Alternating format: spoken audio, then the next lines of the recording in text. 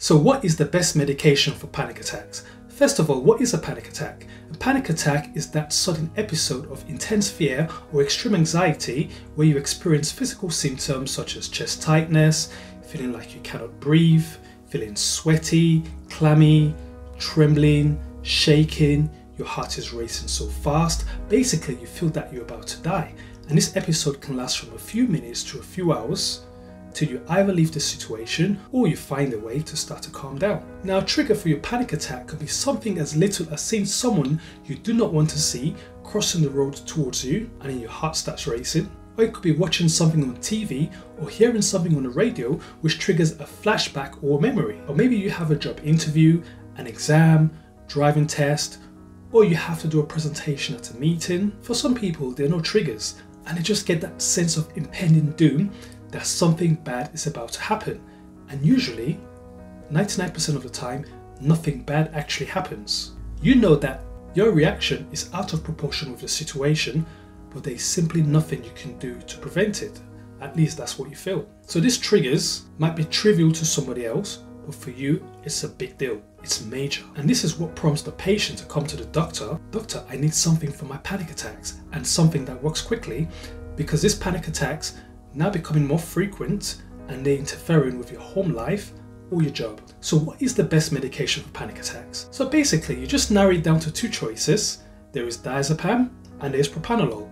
I'll break down these two medications and I'll be telling you which one of these two medications should be the top choice for treating panic attacks. Now, Diazepam is an anti-anxiety and hypnotic medication that is very effective for panic attacks. It works by increasing the level of chemicals in your brain called GABA that helps you to calm down and relax, and it starts to take effect quite quickly within 15 to 16 minutes depending on the person. So for one person it can take 5 minutes and for another person it can take 45 minutes. Diazepam is usually given as a 2 mg dose, which you can take once a day or 3 times a day. So it is quite a low dose that if you space them apart, they should not make you feel sleepy. Bear in mind that Diazepam is also used as a sleeping tablet, and that's because it has a sedative effect, especially at 5 mg and 10 mg doses. So it is used for people who suffer from insomnia, and is also used as a muscle relaxant medication if you're undergoing surgery or if you're having muscle spasms such as back pain, for instance. It is also used for seizures, alcohol withdrawal, and various other uses. Propranolol is a beta blocker and very effective at reducing the physical symptoms of panic attacks, which are the heart racing fast, feeling sweaty, the trembling, and other symptoms. So for example, it reduces your heart rate by binding to the beta receptors in your heart, which blocks the release of the stress hormones called your noradrenaline and adrenaline, which is responsible for the fight or flight response. Propranolol can be taken as a 10 mg dose up to 3 to 4 times a day, which is useful as a lower dose means that there is less interaction with other medications that you might be taking, as well as lesser side effects compared to the higher doses of 40 mg, which you can take once a day or 3 times a day. There is also an 80 mg sustained release dose of Propranolol, which is more convenient if you just want to take one tablet that's going to last you the whole day rather than the inconvenience of having to take 40 mg tablet twice a day. Like Diazepam, Propranolol has other uses such as for migraines, benign essential tremors, and for high blood pressure, though it's not commonly used for treating high blood pressure. Now, which would be the first choice, Diazepam or Propranolol? I'll pick Propranolol over Diazepam for these reasons. Diazepam is quite addictive if taken for long periods, so it's only used short term for treatment of panic attacks as well as if you have sleeping problems, while Propranolol can be used long term as unlike Diazepam, it is not addictive. Diazepam also has issues with tolerance, which means if you've been taking it at certain doses for a while, it stops working, so you would now need to take at higher doses to achieve the same effect that you previously experienced at lower dose. Even at a lower dose of 2 mg, Diazepam can potentially reduce your alertness, your reaction times, your concentration levels, so it's not the ideal drug to take before a driving test, for instance, or if you're about to present at a meeting, in which case you should go for Propranolol.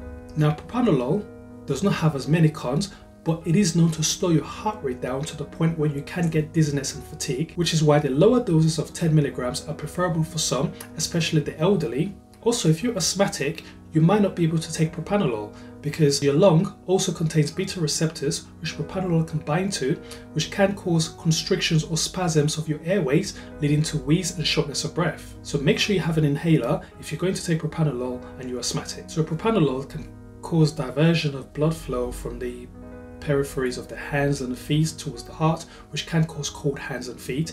And in some men who take propranolol, they do complain of erectile dysfunction.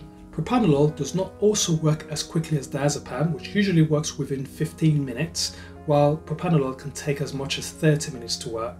So if you have a meeting at 3 o'clock, it might be worthwhile taking propranolol at say 2 o'clock. So despite all this, I would still say that propranolol will be my top choice over diazepam, just because it's not addictive, there's no tolerance levels, you don't have to worry about reduced alertness or concentration, and you can pretty much titrate propranolol at different doses from 10 milligrams to 20 to 30 to 40 up to 80 milligrams in some cases, while diazepam is quite restricted in the dose that you can take before it starts to act as a sleeping medication. Propranolol can also be taken long-term, unlike diazepam, which is usually prescribed as a short-term medication. I mean, there are other groups of medications which can help with panic attacks, such as your selective serotonin receptor inhibitors, otherwise known as the SSRIs, such as your sertralines, your paroxetines, your citalopram, escitalopram. However, these medications are not like your on-demand drugs like your propanolols and your diazepam. So for example, if you had a meeting at 3 o'clock and you took sertraline at 2 o'clock, it's not going to work, because these medications take 2 to 3 weeks to build into your system, and you have to be taking them long-term every day for a few months for it to have any effect. And on the one day you miss your sertraline medication, for instance, you might start having withdrawal side effects. Whereas medications like propranolol and diazepam, you can pretty much take them on that very day, and these are not medications that you take all the time. You can maybe take propranolol once a week, for instance, or once every 2 weeks, depending on the occasion and what the trigger might be. Now, I'm not an advocate for taking, medications for, panic attacks or anxiety. I usually emphasize that it is very important that you explore non-medication options, such as, for example, psychotherapy. Usually what we call cognitive behavioral therapy, such as CBT, has been proven to be very effective for knowing and learning coping strategies to manage your anxiety better. There are self-help guides like Mood Gym. You can also, think about relaxation techniques, breathing techniques when you're having panic attacks. These are non-pharmacological options that would help you manage your anxiety more in the long term than having to rely on medications which have side effects on the body. So I hope you enjoyed this video. Please feel free to share, like, and comment.